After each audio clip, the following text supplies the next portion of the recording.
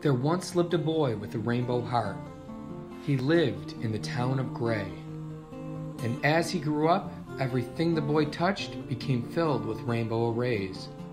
Hi, I'm Will, and I'm the author and creator of the new LGBTQ children's book, The Boy with the Rainbow Heart.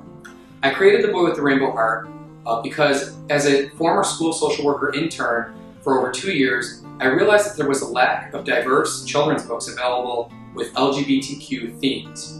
That, coupled with the fact that my sister is gay and she came out as a teenager, and seeing what she went through in school, seeing how she was treated in society, in school, even with our family, it really was a motivator to create the project.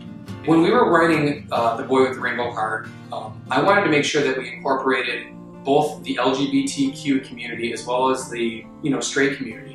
And I wanted to make sure that we got great input on both sides and that they were behind the book and that the book made sense for really everyone. And so we spent a day in New York City talking to both sides of the spectrum, and we got their input on the book, and I hope you enjoy their feedback and what they had to say on the issues that the book addresses. The different characters that you read about and the different stories you hear about. It's what you see yourself in growing up. It decides who you are and who you want to become. And people who don't get to see themselves in what they're reading growing up, I think it puts them at a disadvantage.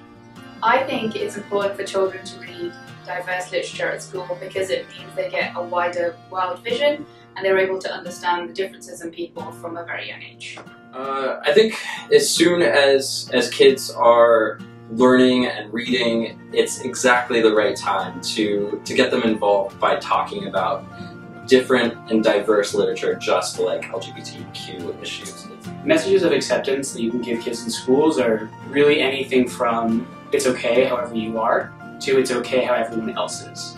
Everyone can be different and their difference counts, and the difference is what makes them separate and what's going to make them achieve more than anyone else at school.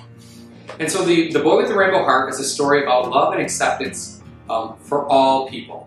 I think it's super important that children in schools today receive this sort of diverse acceptance. It means the world to a lot of people, especially the LGBTQ community, but it really means the world to kids. And I hope that you'll either share this video or you'll support the campaign at some level to get this message of love and acceptance for everyone out there, especially for the kids.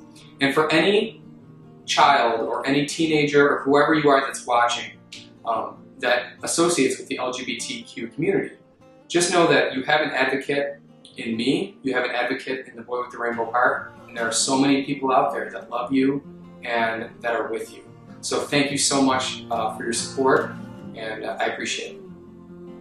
I'm John, and I support The Boy with the Rainbow Heart. I'm Rob, and I support The Boy with the Rainbow Heart. Hey, I'm Miguel, and I support The Boy with the Rainbow Heart. My name is Jack and I support The Boy with the Rainbow Heart. My name is Pooja and I support The Boy with the Rainbow Heart. The boy's love for all people changed their hearts for good, and the town of Gray's people soon understood that once a heart has true love, it doesn't matter its shine. A heart is always perfect as long as it's kind.